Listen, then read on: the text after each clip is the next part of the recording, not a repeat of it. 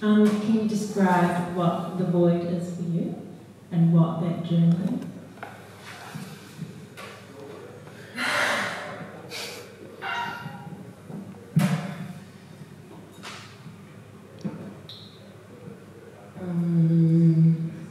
The void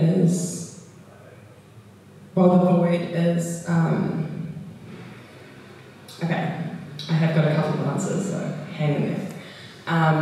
When Kosta and I were on a residency in India, our friend Jasmine had this project where she wanted us, they worked with the void a lot. Anyway, she wanted us to all yell into the void, and she videoed us yelling, like screaming as much as we could into the void. So I guess when I think of the void is almost like it's a nothingness, it's a black hole, like total abyss, just like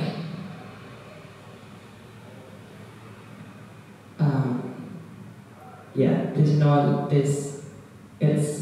very heavy and there's nothing there. So going into the void for me is going into emptiness, but also it has like it can potentially have like an angst and a darkness to it or something, maybe because of my association with that project. But then the void is also that whole score, which is you're at the beginning, preempt everything, and lack. So when I'm doing it, I'm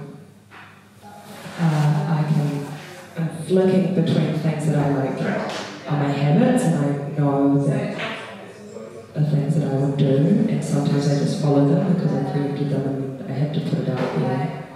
But I don't do it, I don't follow it through with much.